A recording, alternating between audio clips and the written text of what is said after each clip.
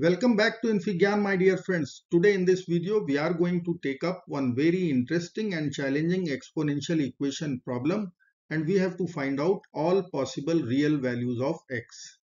So let's get started by writing one point. X belongs to real number. So I will write 1 power x will be 1 always. Point number 2, 30 power x. This value will be always positive. It cannot be 0. How many times it is? 4 times. So I will write 4 times 30 power x and then I will cross multiply. So I will write our equation as 1 plus 16 power x plus 81 power x plus 625 power x equal to 4 times 30 power x. Now I will use exponents. 16 we can think about it is 2 power 4. So 2 power 4 whole power x. 81 we can think about 3 power 4 it is x. 625 we can write 5 power 4 it is, and right hand side we will factorize 30 as 2 times 3 times, so 6 times 5 whole power is x. Now I will use one exponent property which states that a power b whole power c, we can write this equal to a power c whole power b, swapping in the exponents. So our equation here, I will swap our powers, 4 and x, 4 and x, 4 and x. So let's do it. 1 plus 2 power x whole power 4, then 3 power x whole power 4, 5 power x whole power 4 equal to 4 times. Now I will split 2 power x times 3 power x times 5 power x. Now I will use substitution. So let us consider 2 power x equal to a, 3 power x equal to b, 5 power x equal to c. Let's apply. So I will write 1 plus a power 4 plus b power 4 plus c power 4 equal to 4 times it is abc. So this is one equation for which we have to find out the value of x. How it would be? Let me demonstrate. I will write this equation as a power 4 plus b power 4 plus c power 4 plus 1 equal to 4 times a, b, c. Now I will use one manipulation step.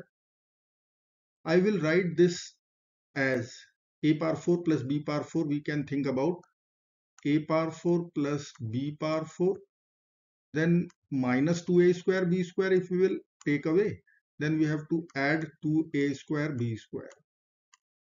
Now you can see these three terms will provide us one perfect square, which is a square minus b square whole square. Now what is left? 2a square b square. Now I will write our c power 4 plus 1 term. Okay. Now if you will see right hand side 4abc, so that term will be also in the LHS equal to 0. Now I will consider this term altogether. But after that, what is left? This is c power 4 plus 1. So if I will do one manipulation, if I will consider minus c square, or better is to write minus 2c square, then this combination will give us again one whole square, that is c square minus 1 whole square. So this minus 2c square I have to compensate. So I will write plus 2c square also. So picture is clear. It is a square minus b square whole square. First perfect square. Second perfect square is c square minus 1 whole square. and after that 3 terms are left where 2 is common. So once I will take 2 common, in bracket it would be this term, and this term.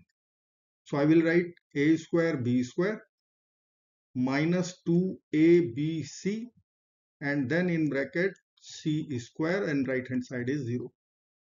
Now you can see this third bracket is also one perfect square. So let me write a square minus b square whole square plus c square minus 1 whole square, and last bracket I will write 2 times ab minus c whole square it is, and right hand side is 0. Sum of 3 squares equal to 0. Its meaning is very simple. Individual bracket must be 0. This bracket must be 0. This bracket must be 0. Once I will consider a square minus b square equal to 0. Second equation, c square minus 1 equal to 0.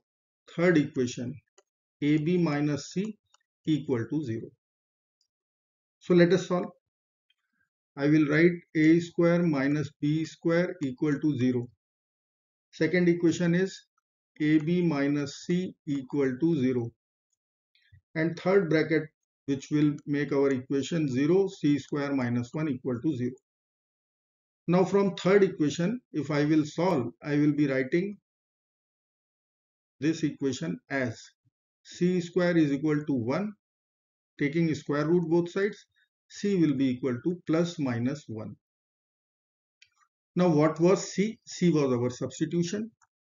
2 power x was a, 3 power x was b, and 5 power x was c.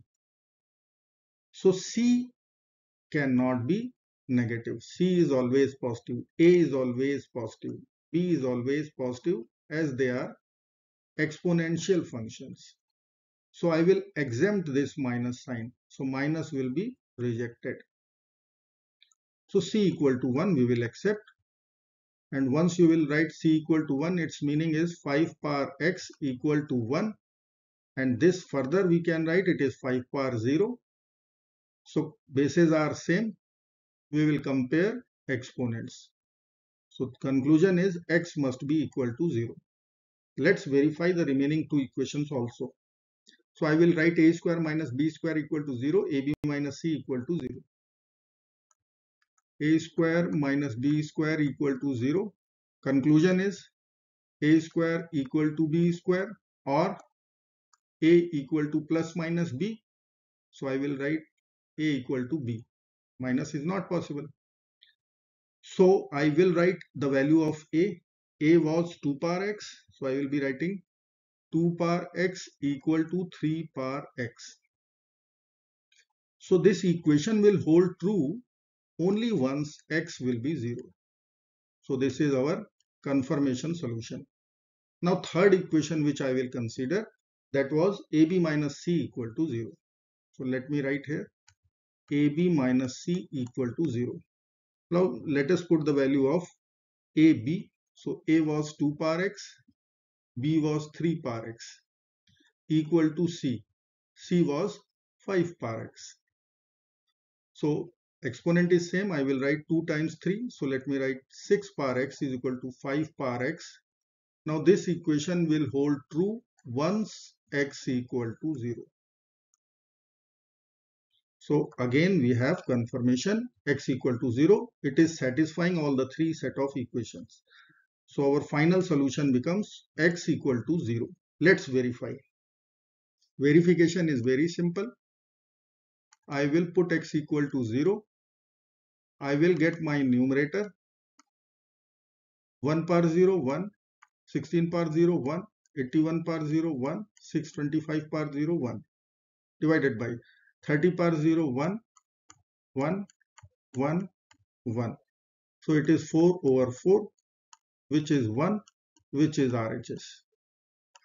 So this is confirmation of solution, that is x equal to 0. I hope you like this video. Thank you so much for watching this video. Thank you friends. Bye bye till next video. Good luck, and do not forget to like, share, subscribe.